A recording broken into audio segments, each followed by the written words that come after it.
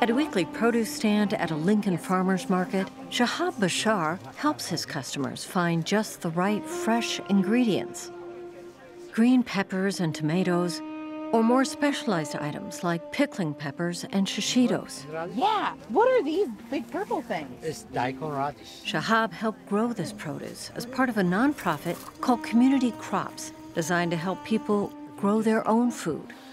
If you just come and look at here, it's really beautiful tomato, almost ready. Shahab also works part-time at Community Crops as the Yazidi cultural liaison. So how we gonna reserve, eggplant for the, winter? When we don't have eggplant, we use this eggplant. Providing interpreting and translation assistance, including advice on how to get the most out of Nebraska soil, which differs from the sandier soil of his homeland in northern Iraq. When you are growing stuff, eating from it, you put something from the soil inside your blood. Then there will be a relation between your soul and this land. Shahab is part of Lincoln's Yazidi refugee community, a non-Muslim ethno-religious minority, many of whom, like Shahab and his family, were forced to flee from Iraq after multiple genocides. Lincoln is home to some 3,000 Yazidis, the largest such community in the U.S. My wife, my daughter, she was 2 years. We are survivor for genocide 2014 happened to Yazidis.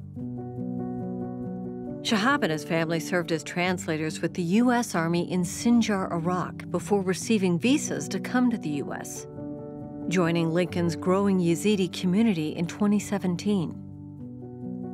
With the trauma of the genocide back home and the culture shock of their new home, the family struggled to adjust. I used to run a school in Iraq, so I was a principal for a school. When I came to university, I couldn't find a job. Part of the culture shock had to do with food. Pickling pepper, it's like sweet pepper, but couldn't find in the market.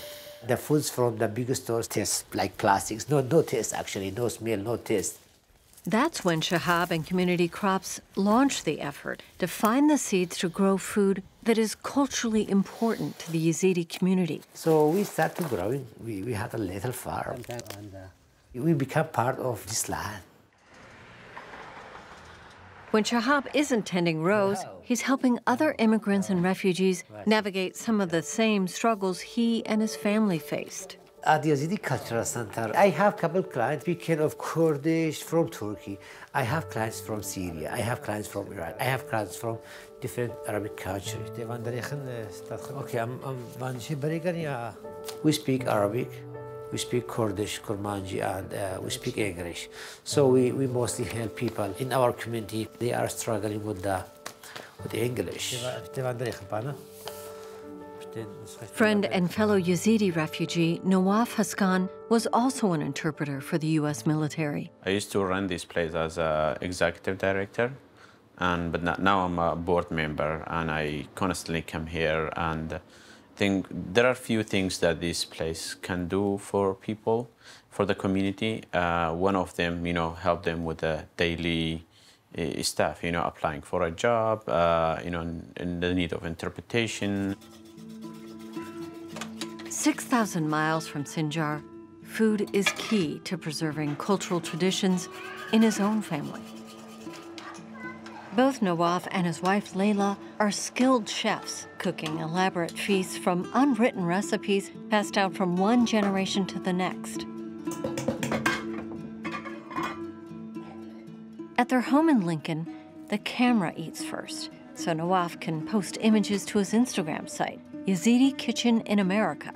I have almost a 2-year-old twin girls. To teach them, if we were back home in Sinjar, it will be easy. I wouldn't teach them about all the culture because everybody is practicing the same culture, but also we don't want to forget where they came from.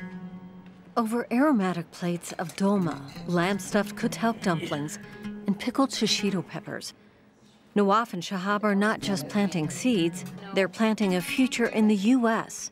with their growing families. I think through agriculture and through getting that taste of the land, taste of the soil, it's connect you to the area more than if you're not planting. Shahab says his farm and the culinary traditions it inspires only strengthens the connection of his soul to the Nebraska soil. We're feeling good when we encourage people to grow food, eat healthy, and you could support your family with some foods. I couldn't express even the land. When you grow food, when you eat from these foods, you love this land. Shahab likens his existence to that of a tree or a plant, part of the land here, ready to grow roots in his new home.